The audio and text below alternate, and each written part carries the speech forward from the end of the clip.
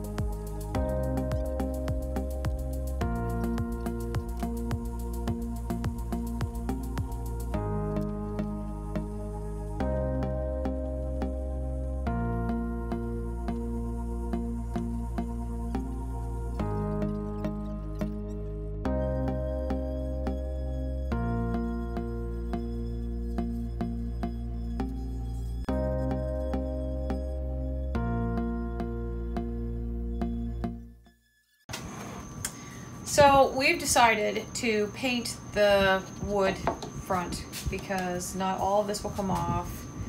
It's got a pretty pattern in the wood, but it's just not going to work with spray stain or any other stain. So we've just decided that maybe this would show up even a little better if we painted it. So that's what we're going to do.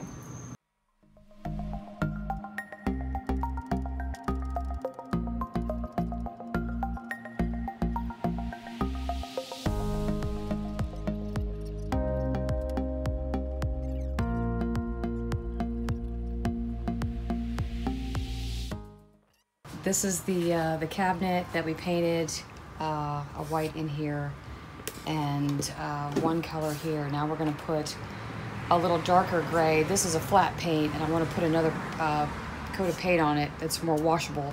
So we're gonna do that now, and this. Let's see. So you can see the detail, really nice, and I really like it. Not too much paint, just enough. So I'm gonna leave this alone, and you can kind of see this here. And now we have to paint this side.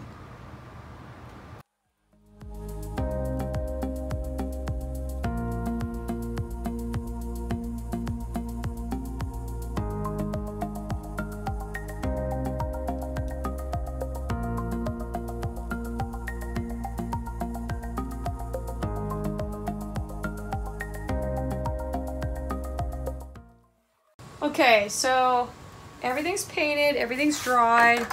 I like the way that this looks, and I don't feel it needs any other touch-ups. Normally a cabinet like this sits inside the wall, but this one's gonna be out, so it just needs to look, you know, pretty. And this turned out okay. This is the inside of the frame, so now we're gonna start to put all this back together. I have my glass all cleaned, and I have some new cording to go around the inside of the window, and I'm going to take these hinges and make this one look like this one. Got this little steel brush here. So once we clean this up, then we're going to put our glass in the window, or into the frame, and then put it all back together so we can hang it on the wall.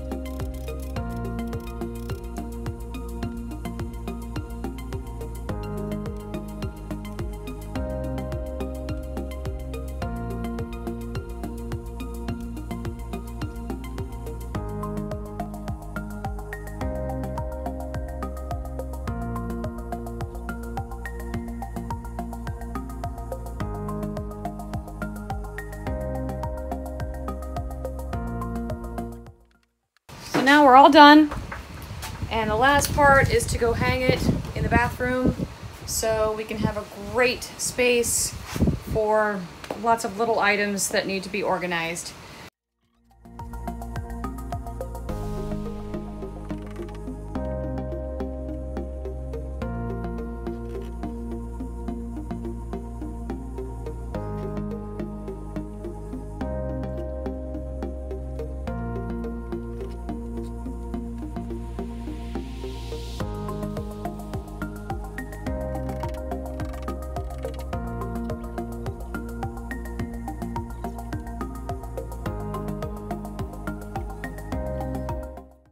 So thanks for watching, and stay tuned for more do-it-yourself videos.